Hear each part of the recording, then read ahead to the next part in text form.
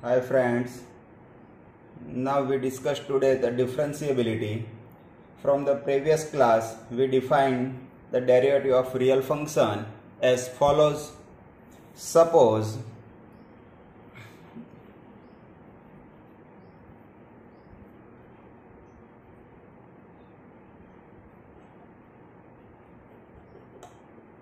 differentiability, suppose f is real function and c is a point in its domain, the derivative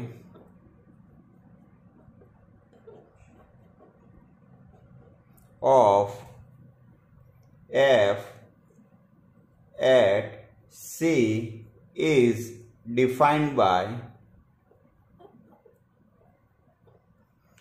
limit h tends to 0 f of c plus h minus fc divided by h, provided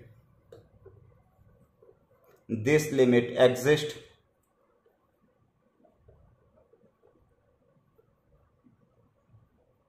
So once again, definition of differentiation derivative. Suppose f is a real function and c is a point in its domain. The derivative of f at point c is defined by limit h tends to 0 f of c plus h minus fc divided by h, provided this limit exists.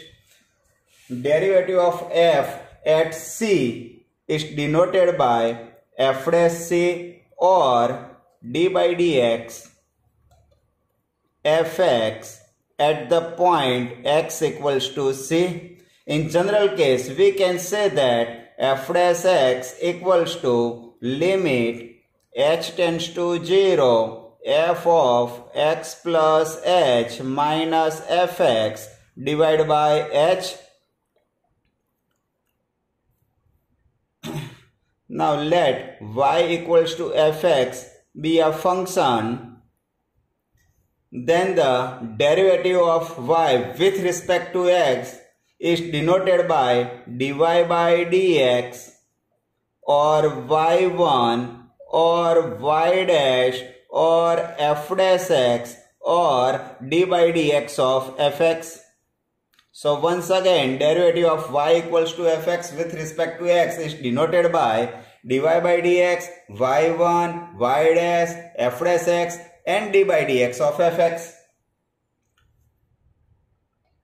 For the previous class, we know that fx and gx both are differentiable function. Then d by dx of fx plus or minus gx equals to d by dx of fx plus or minus d by dx of gx. Second, d by dx of k into fx equals to k into d by dx fx. Third one, d by dx fx into gx equals to multiplicative rule apply. So fx constant derivative of gx plus gx constant derivative of fx. And if gx is not equals to 0, then fx by gx equals to gx constant derivative of fx minus fx constant derivative of gx divided by gx whole square. This rule is known as quotient rule. In this formula, we can take fx equals to u and gx equals to v. Then we can write d by dx of u plus or minus v equals to du by dx plus or minus dv by dx. Second, d by dx of k into u equals to k constant d by dx of u, where k is a constant. Third one, d by dx of u into v equals to u constant derivative of v plus v constant derivative of u, and quotient rule, d by dx u divided by v equals to v constant derivative of u minus u constant derivative of v divided by v square. It means denominator is constant, derivative of numerator minus numerator constant, derivative of denominator divided by denominator whole square. If limit h tends to 0, f of c plus h minus fc upon h does not exist, then we can say that f is not differentiable at point c. In other case, we say that if d by limit h tends to 0, f of c plus h minus fc divided by h, here we take right hand side limit, and limit h tends to 0 minus left hand side limit f of c plus h minus fc divided by h. If both limits are finite and equal, then we can say that f is differentiable function. If both limits exist and equal, then f is differentiable function. If both are exist but not equal, then we can say that f is not differentiable function. Now, derivative of composite function. This is also known as chain rule. Let f be a real function. Let f be a real valued function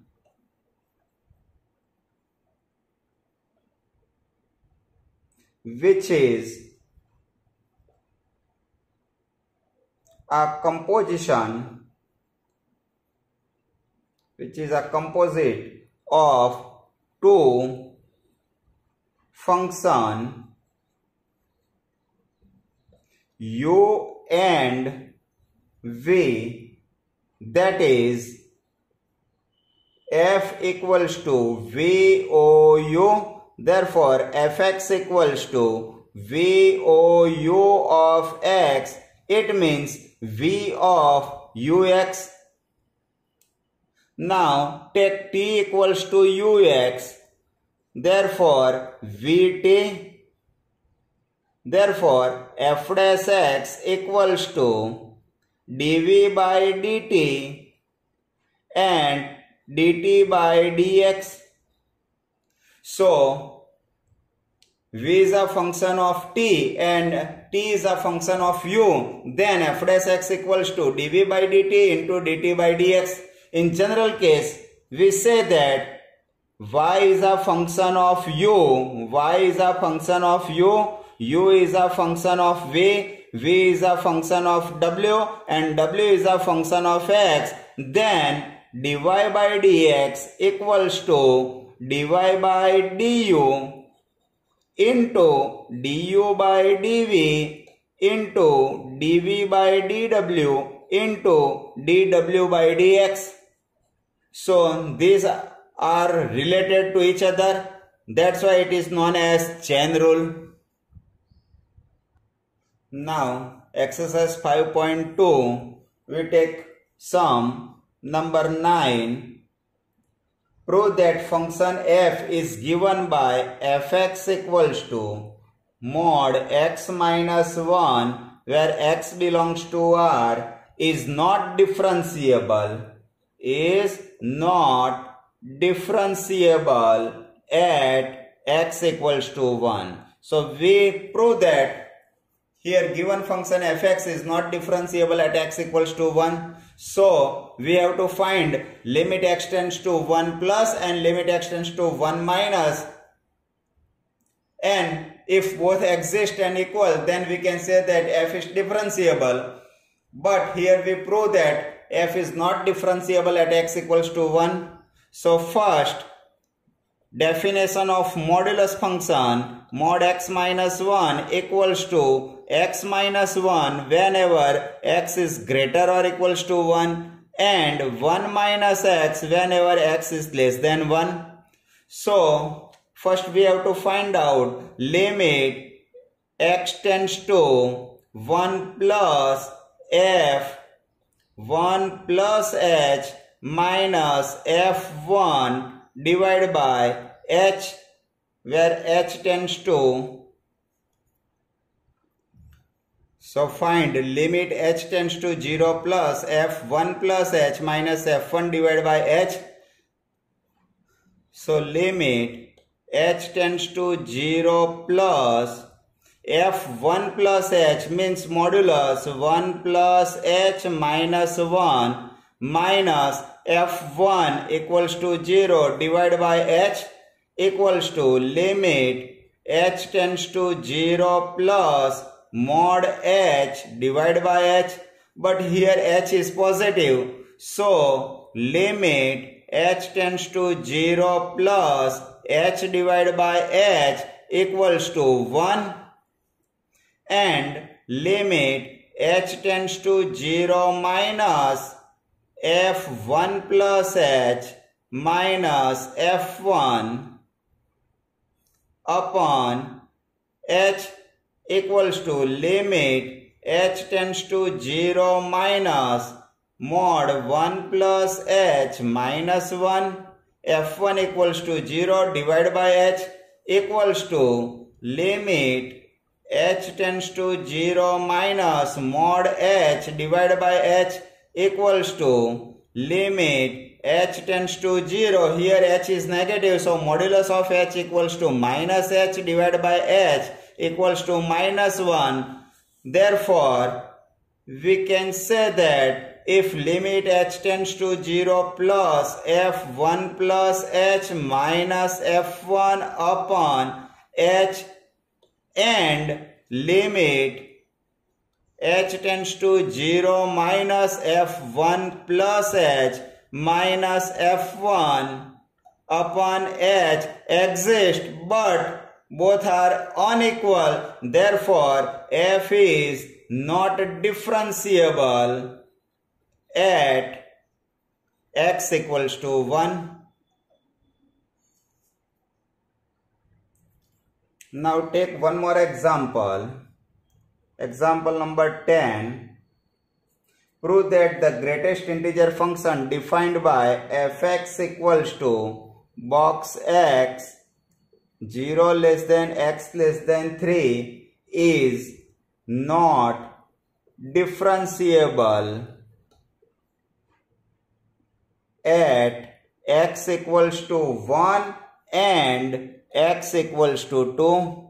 So we have to prove that greatest integer function is not differentiable at x equals to 1 and x equals to 2. So first we prove that f is not differentiable at x equals to 1. So by definition of differentiation, limit h tends to 0 plus f1 plus h minus f1 divided by h equals to limit h tends to 0 plus box 1 plus h minus box 1 divided by h. Now we know that value of h is greater than 0. So 0 less than h less than 1. Adding 1 on each term. So 1 less than 1 plus h less than 2. Therefore, box 1 plus h equals to 1. Therefore, limit h tends to 0 plus box 1 plus h equals to 1 and box 1 is also 1. divided by h. Therefore, limit h tends to 0 plus 0 divided by h equals to 0. Now, left hand limit h tends to 0 minus f1 plus h minus f1 divided by h equals to limit h tends to 0 minus box 1 plus h minus box 1 divided by h. Here value of h is less than 0. It means the value of h is greater than minus 1 but less than 0. Adding 1 on each term. So 0 less than 1 plus h less than 1. So box 1 plus h equals to 0. From this, limit h tends to 0 minus 0 box 1 equals to 1 divided by h. It means limit h tends to 0 minus 1 upon h. But h tends to 0, so 1 upon h tends to infinite. It means tends to minus infinite. Here both left hand derivative and right hand derivative both are unequal. So we can say that f is not differentiable at x equals to 1. Similarly, we prove that f is not differentiable at x equals to 2. So you can do yourself. Now, using the chain rule, we can solve some example. So example number 1, sine x square plus 5. We have to find the derivative of this function. So we take y equals to sine x square plus 5. Now we have to find out dy by dx. We can solve this sum by two methods. First one using the chain rule. Therefore, y equals to sine u, where u is a function of x. It means x square plus 5. Now y is a function of u. Therefore, dy by du equals to derivative of sine equals to cos. So cos u. Replace the value of u. So cos x square plus 5. And u is a function of x. Therefore, du by dx equals to derivative of x square plus 5. It means derivative of x square equals to 2x. And derivative of constant term equals to 0. So we get answer 2x. Therefore, finally, dy by dx equals to dy by du into du by dx means cos x square plus 5 into 2x. So we get final answer 2x into cos in the bracket x square plus 5. Now we can solve this directly. So second method, y is equals to sine x square plus 5. So first outside function is sine. So first we have to derivative of sine. It means dy by dx equals to derivative of sine is cos in the bracket x square plus 5 into derivative of inside function x square plus 5.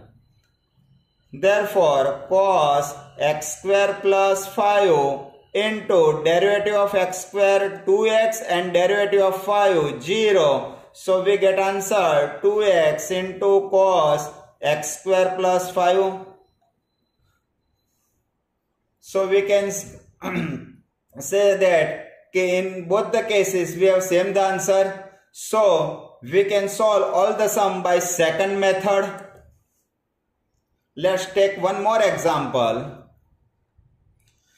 Y equals to sec in the bracket 10 root x. So derivative of y with respect to x dy by dx. First we derivative sec function. Derivative of sec x equals to sec x into 10x.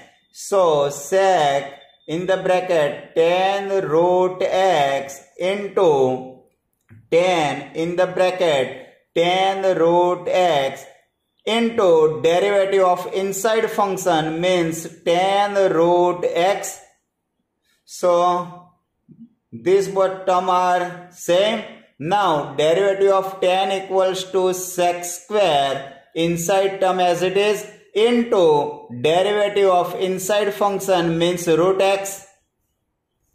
Therefore sec tan root x into tan in the bracket tan root x into sec square root x, and derivative of root x equals to 1 upon 2 root x.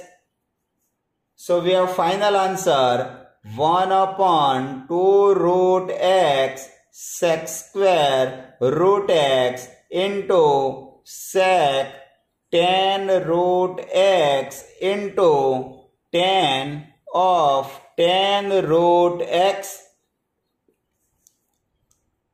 Now let's take one more example. Y equals to sine ax plus b divided by cos cx plus d.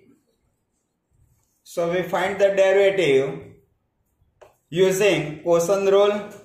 It means dy by dx equals to denominator constant. So cos cx plus d is constant. Derivative of numerator means sin ax plus b minus numerator constant sin ax plus b into derivative of denominator cos cx plus d divided by denominator whole square means cos square cx plus d. So cos cx plus d is constant. Derivative of sin equals to cos ax plus b into derivative of inside ax plus b minus sin ax plus b constant. Derivative of cos equals to minus sin cx plus d into derivative of cx plus d divided by denominator whole square means cos square cx plus d. Now cos cx plus d is constant.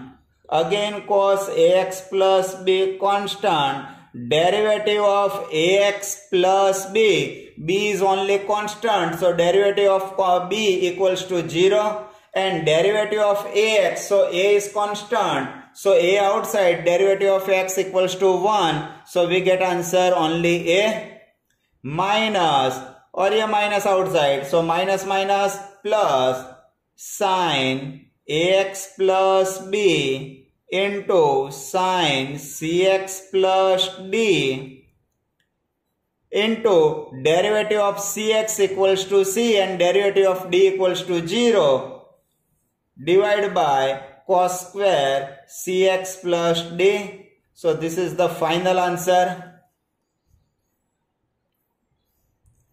Let one more example. Number 6. Y equals to cos x cube into sin square x raised to 5. Here cos x cube is one function and sin square x raised to 5 is another function. So two functions are in multiplication. So we can apply here multiplicative rule. Dy by dx equals to cos x cube constant derivative of sin square x raised to 5 plus sin square x raised to 5 constant derivative of cos x cube. Now cos x cube is constant. Derivative of sin square. So first we derivate the power. So 2 into sin x raised to 5 means पहले power का derivative करना है x raise to n के formula से, बाद में power neglect करके original function sine का डेरिवेटिव करना है। सो D by D x of sine x raise to 5 plus sine square x raise to 5 derivative of cos is minus sin x cube into derivative of inside function x cube equals to cos x cube into 2 sin x raised to 5 derivative of sin cos x raised to 5 into derivative of x raised to 5 minus outside, so minus sin square x raised to 5 into sin x cube into derivative of x cube equals to 3x raised to 2 by using the x raised to n formula. So cos x cube 2 outside sin x raised to 5 cos x raised to 5 into derivative of x raised to 5 means 5x raised to 4 minus sin square x raised to 5 sin x raised to 3 into 3x square. So this is the final answer. Let one more example. Y equals to 2 square root of cot x square. So derivative of y with respect to x, dy by dx, 2 constant, derivative of root cot x square. So here first with derivative of this root function. So derivative of root equals to 1 upon 2 root cot x square into derivative of cot x square. So 1 divided by root cot x square, derivative of cot is minus cos x square, inside as it is, into derivative of inside function means x square. So minus cos x square divided by root cot x square into derivative of x square equals to 2x. So we get final answer minus 2x cos x square divided by root cot x square. So you can solve exercise 5.2 your own self.